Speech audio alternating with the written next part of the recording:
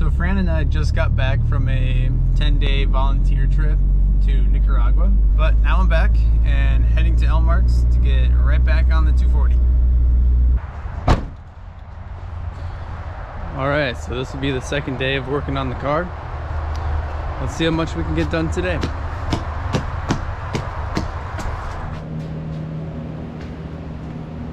I think we're going to start with trying to pull out this lower door mount.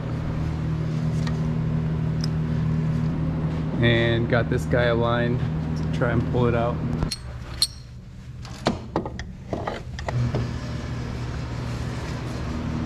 But before we start pulling it, we need to strap the car basically to the frame machine. Otherwise it'll just slide all over the place or off the rack. That would not be good.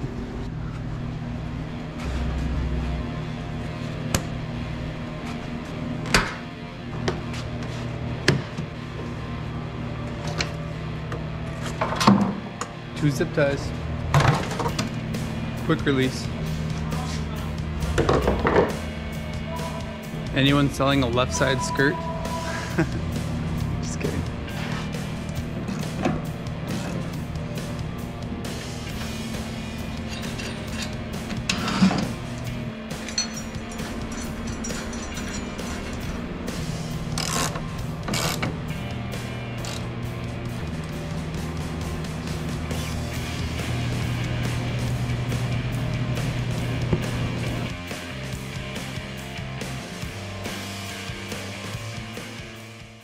A lot of people were saying the frame just like turned into a noodle after the crash.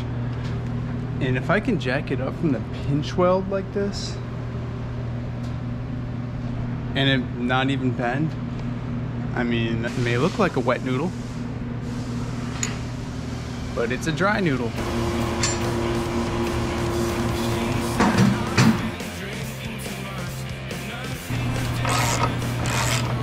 All right, now we're gonna take off all the wheels.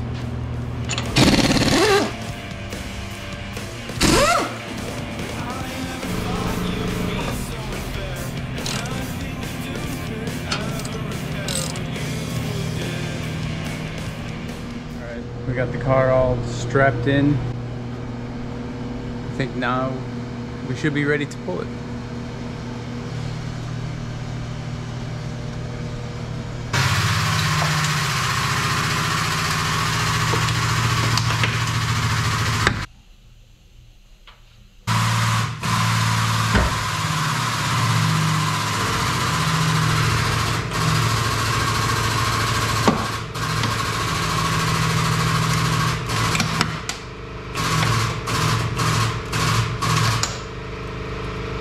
Like that. Wow, that already looks better. This looks crazy right here. Yeah. 4,000 pounds. 4,000 pounds? Yeah. See that? Almost. See? It's gonna move a little bit.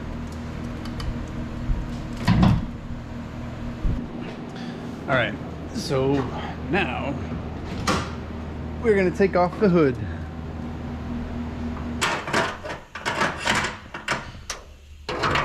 It's really fun taking off a hood by yourself, especially on top of a frame rack. Let's hope I don't scratch the paint. I might just Honda hood it, which means putting it straight up. Is this fender garbage? Fuck it. I actually got this hood for free, and it came with this free design. Thanks, Mitchie.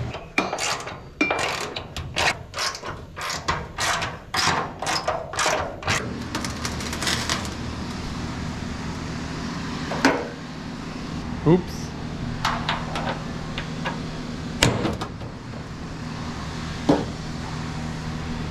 I scratched the paint.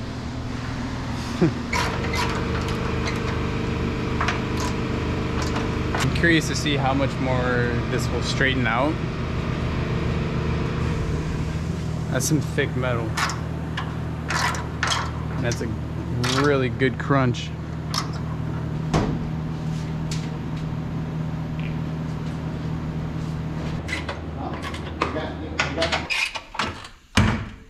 Alright, so we got bolts matched up. I'm gonna tighten this down real quick.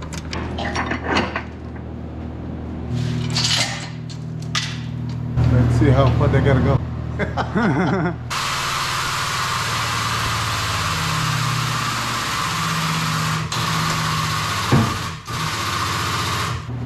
It moves a lot. Should I change this? Yeah. Alright, we've changed the position of this from here to here, especially since the car got hit going this way. It'd make more sense to pull it out this way. So we move this guy around.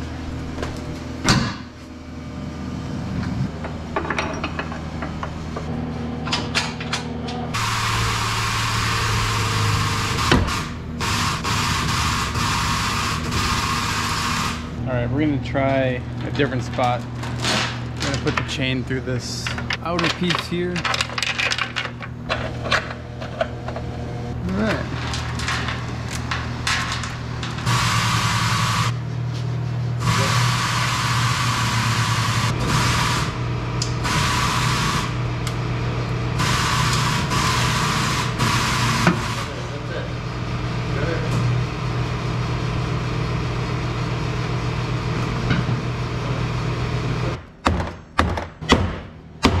If we keep pulling it, it's just gonna warp everything else. Just need to pull the interior, find out where we're gonna cut it, and then go from there.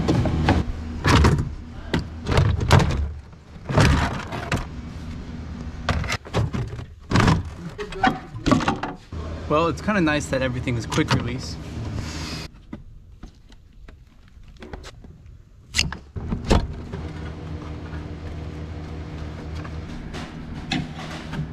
This is the good side. All right.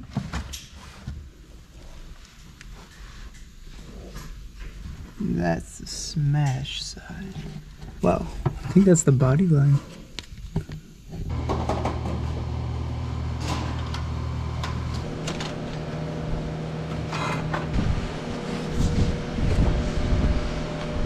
I'm gonna take off the Type X wing just because I don't want to risk it getting damaged.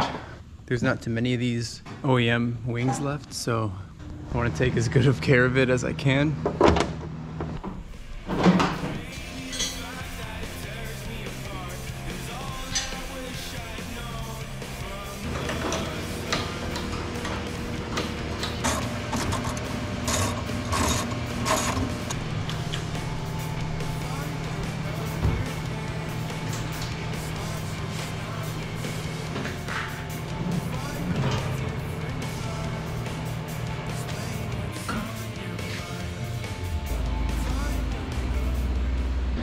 Before I take off these taillights, I wanted to show you this rear view camera I put in.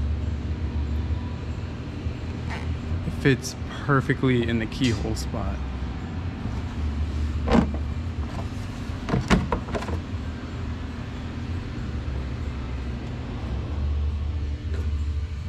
I can't show you it working right now, unfortunately, but hopefully someday I can. So here's a pro tip for you. If you plan on putting your car back together, try and put as many nuts and bolts where they belong, because you'll find that you spend more time looking for your hardware putting the car back together than you do actually putting the car back together, if that makes sense.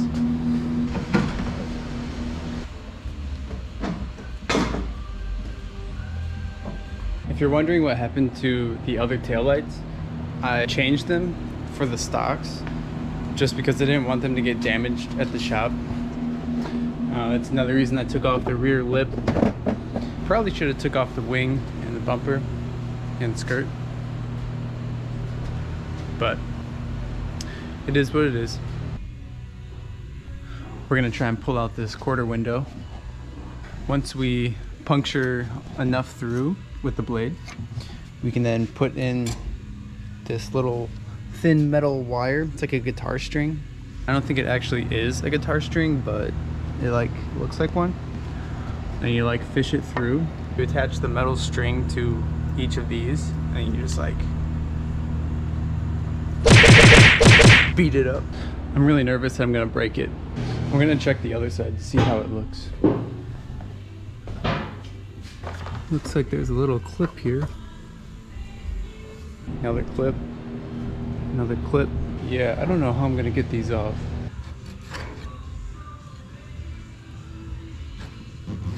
I'm starting to think this may not be a good spot to start, since there's like a huge blocked off spot here.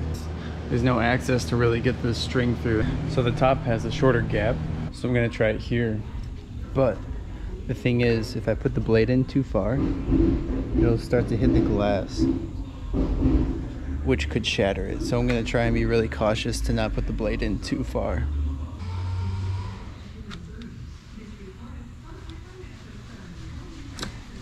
Try and shove this guy in there. Yes, finally got it through. That took longer than it should have.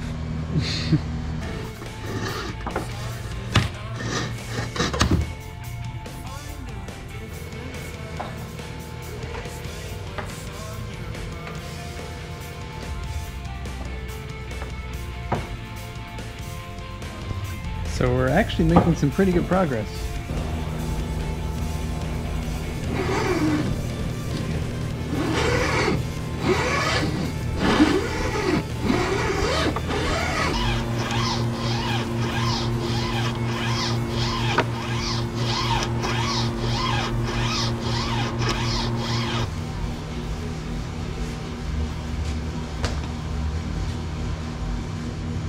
It looks like there's a chrome piece of tape behind the glass.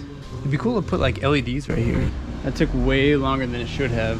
I guess, I don't even know how long that should have taken. How long does it take to pull windows? I don't know. Nasty. All right, now I'm gonna take off the rear bumper, because if we cut the quarter panel, we're gonna need to cut it straight down, or at least including this part. So bumper's gotta go.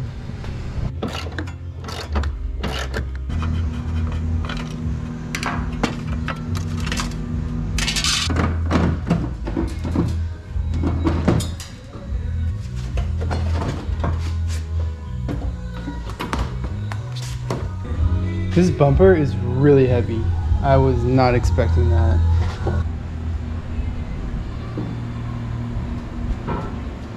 Looks like a demolition derby car. I forgot to take off the trunk seal. Let me try this.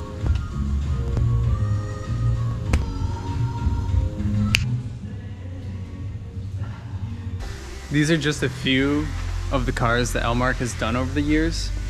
And actually, the orange JDM Integra was his, and also the Mark IV Supra. Unfortunately, he sold them. I would have been excited to see it. But how cool is that we both are into JDM Integras? But a lot of great work, a lot of like original 2000s styling. It's just really cool to see, and hopefully when my car is done, it'll be able to be put on the wall. I'll link the playlist to the rest of the crash related videos in the description. That way you can get up to speed at what all is going on, or if you're interested in seeing what else happened. In addition, I'll leave the link to the merch as well. I'm thinking about making another design, maybe like a collab shirt with Elmarc's auto body. That'd be pretty cool. I don't know. What do you think? What design would be cool on a shirt? Let me know. See you guys next time.